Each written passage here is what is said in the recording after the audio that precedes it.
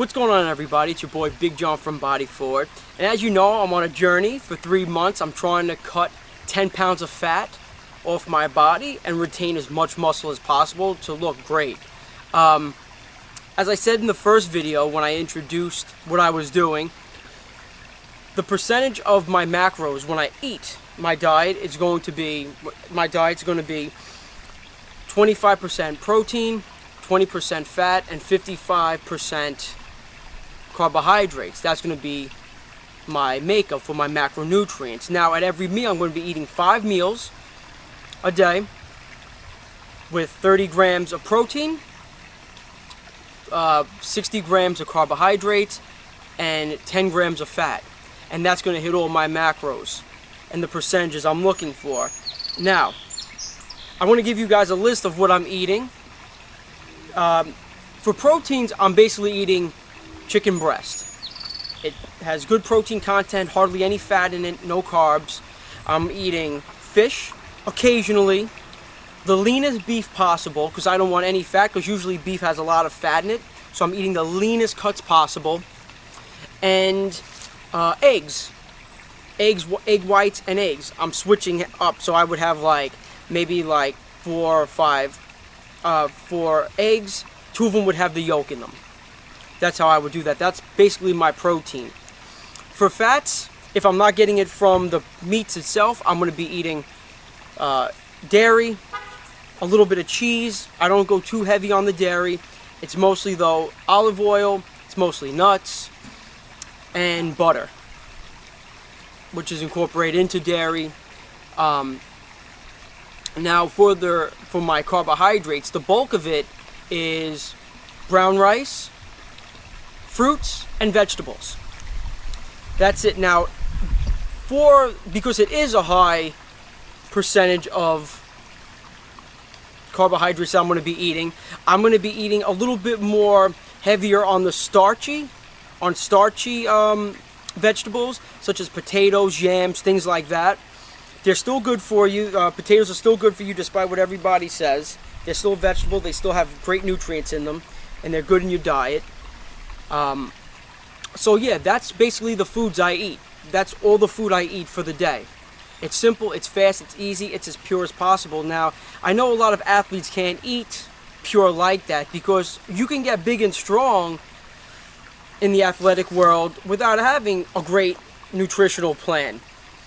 In fact, with athletes, the difference between an athlete and somebody being healthy is that most athletes, they just want to be bigger, stronger, faster. Well, you can get that way as long as you eat your macros and work out and do that stuff. But if you want to be healthy, you got to eat the right foods. And eating the right foods requires a little bit more precision in your diet because you want to make sure you get the right macronutrients, you want the right micronutrients, which is your vitamins and your minerals. So it's more of a science and it's more of an art to eat healthy. Sorry, the bugs are getting me out here. It's terrible. But that's what I've been doing. Now, I see sometimes, and you say, John, why is your carbohydrate intake so high? Because a lot of bodybuilders, they tend to shut down the carbs. They go lower. The reason why is because I eat relatively healthy. I think that's one of the reasons why. Because it doesn't spike insulin levels as high as if I ate garbage, as if I ate shit. So I can get away with eating a higher carbohydrate intake, and my workouts are more endurance based. And I'm very active. I'm always thinking. I have 3 businesses to run. I'm always on my feet. So I need the energy. I need the power to think. So I need to eat high carbs. And you know what? High carbs are actually good for you if you eat the right kind of carbohydrates. Because I know some people, they lower the carbohydrates and they increase the protein.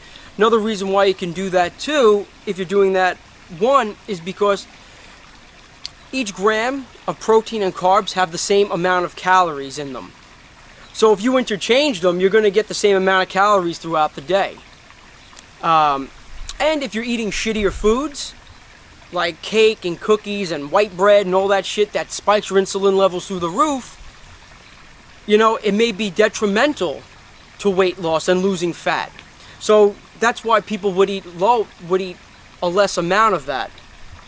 But if you eat clean, if you eat relatively healthy, and I know there's a lot of talk about what's clean and what's not clean, but if you eat more wholesome foods, more pure foods, more slow digesting whole grains and slow digesting carbohydrates. You get away with eating 55 grams of carbohydrates, 55% of your diet in carbohydrates, 60% of your 60% of your carbohydrates in the diet. You get away with that stuff. If you're going to eat shittier foods, it's going to be a lot harder to cut that weight off, and that's why I do it. That's why my carbohydrate intake is that high, because I said I got all that other stuff I do throughout the day and I need the energy. But I hope this helps, and I hope you follow me along my journey.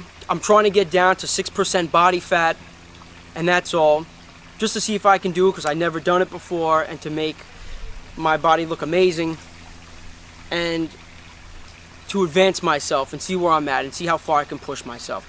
As always, it's your boy Big John from Bodyforward. Don't forget to like us on Facebook, follow us on Twitter, and go to the greatest website in the world, www.body-forward.com, where we give no bullshit articles and videos, where we just go straight forward and give you all the information you need, and that's the only place you're going to ever have to go again. Take care.